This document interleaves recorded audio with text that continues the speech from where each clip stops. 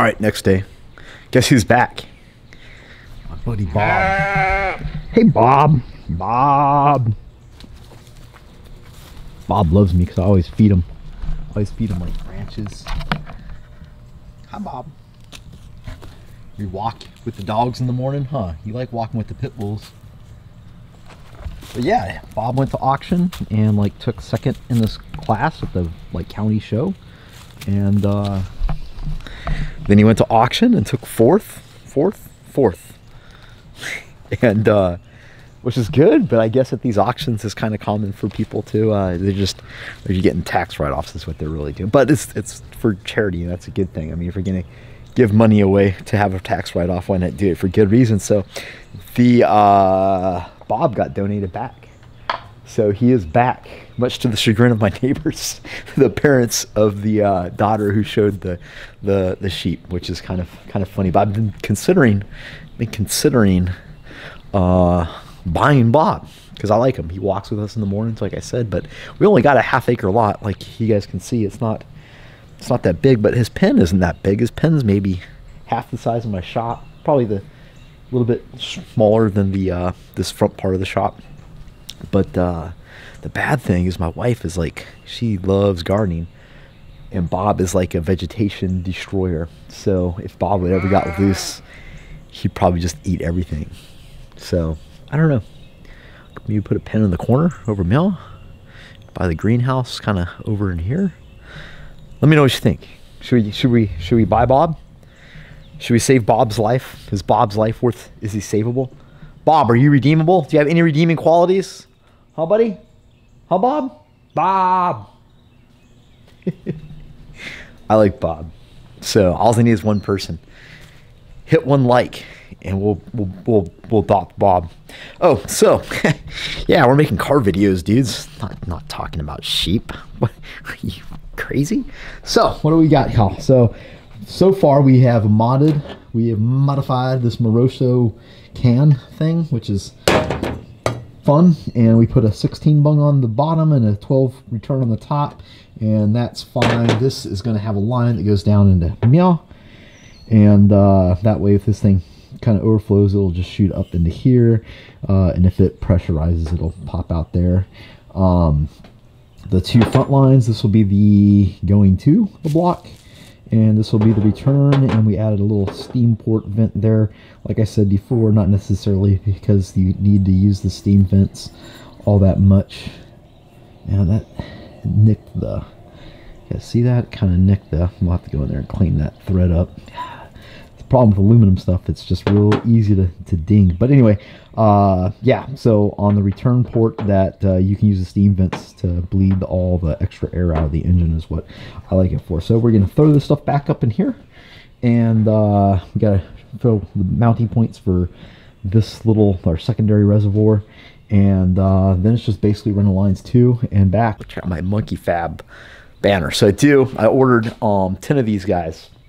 So if you would like a Monkey Fab Garage banner to hang up in your shop area, in your shop space, then they will be on my website, and I'm selling them for like maybe like $4 or $5 more than what I actually paid for them, which isn't bad. So we're looking at a price point around $40-45, and shipping is what it is. So I think I can fold that down into one of those flat rate shipping bills, and then you could just unfold it, lay it in the sun, and let it become wrinkle free, and go hang it wherever you want.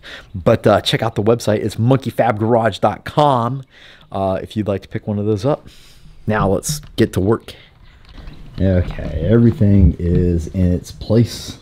So the pump smell, and it's just going to go whoop and loop back up to here, which is going to fill this, push up to here, gonna hook this and shoot over the anti-sway bar and tie it into our frame and go up through the little nook right now and up through here.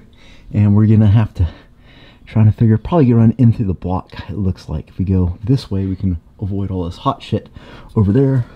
We'll just swing it right up on this side of the turbo, and kind of loop it out this way. We'll probably use some like 90 blocks, or we could bring it around here. Let's see, around here, and then no, I don't like that. Maybe we'll come out that up along the frame rail here, outside this, and then back to here, and we'll wire it here, have the hose shoot back through there. I like that. Yeah, that's good. So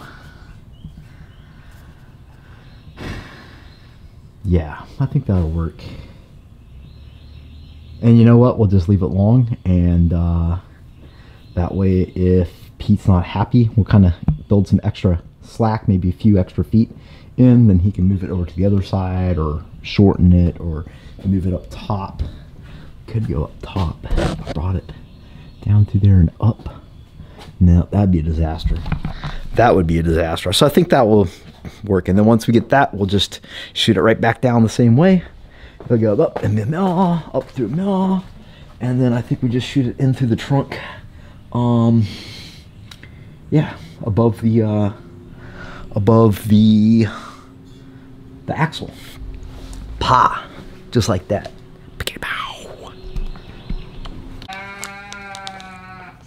Bob's just talking mad trash today. Okay, so time for the fun stuff. Time to make hose ends and bleed. Time to make hose ends and bleed. All right, 2 hoses down, 2 more to go.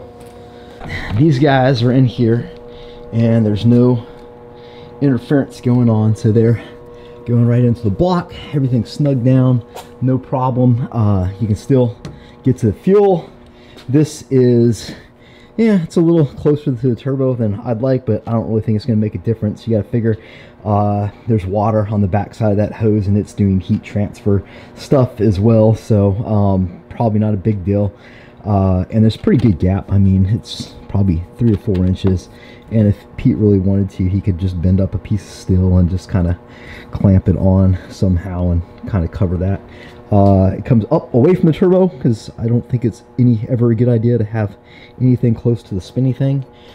This can just be zip tied onto maybe here, and then up here, and you'll see you can pull these up where they're, again, quite a ways away from the manifold, and that's good. So like I said, we left them long, that way he can shorten them up and run them however the heck he feels is a good idea. And then we just need to connect this guy to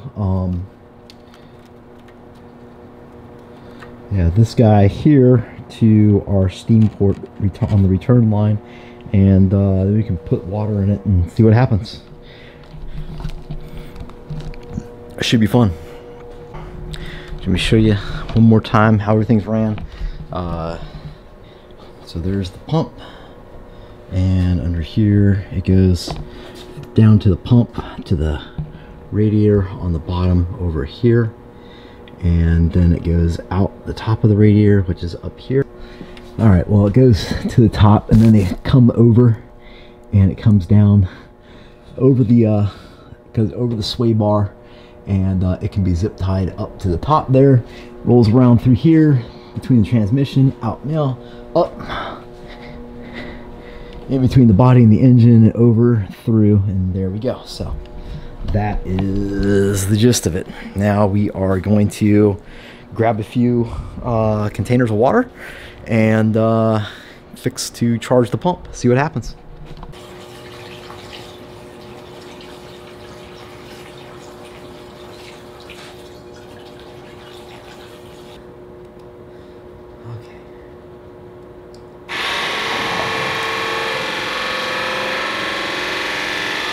Just like that, it's gone.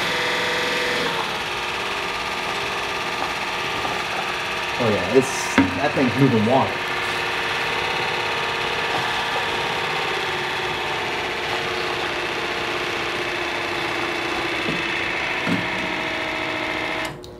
Okay, what's going on up here?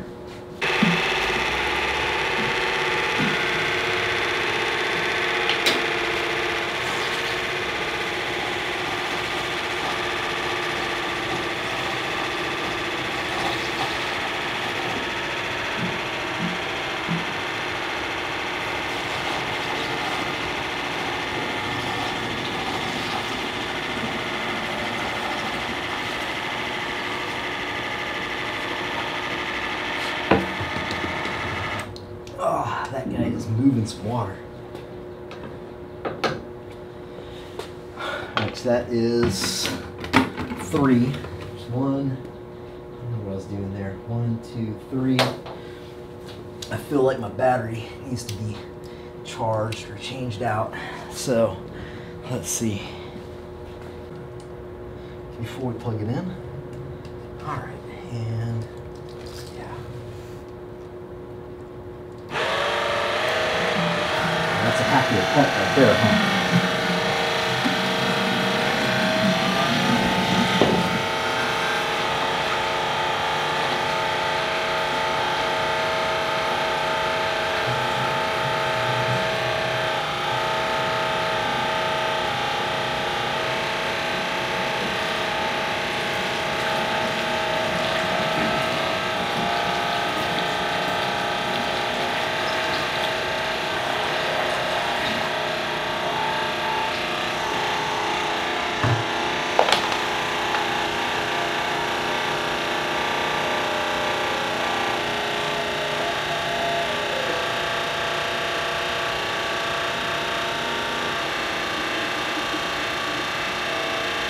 Oh yeah, that's working. Now we are flowing, bro.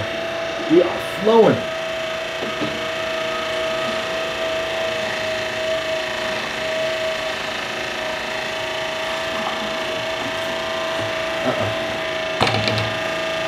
Everything seems to be working well. The steam port on the front was loose, so that was like all that oozing kind of sound from the front in here.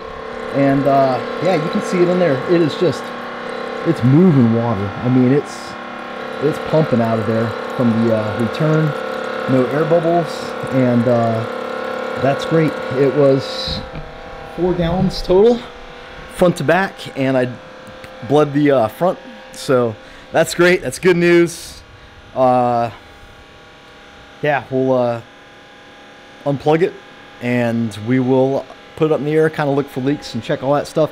Then all we got left is to make a heat shield. Bam, and it's done. Just like that.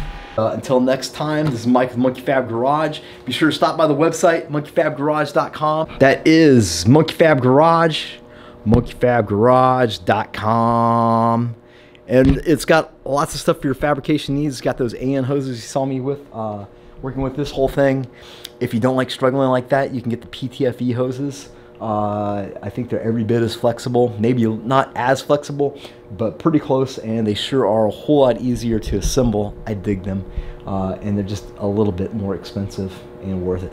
So yeah, until next time, this is Mike from Monkey Fab signing out.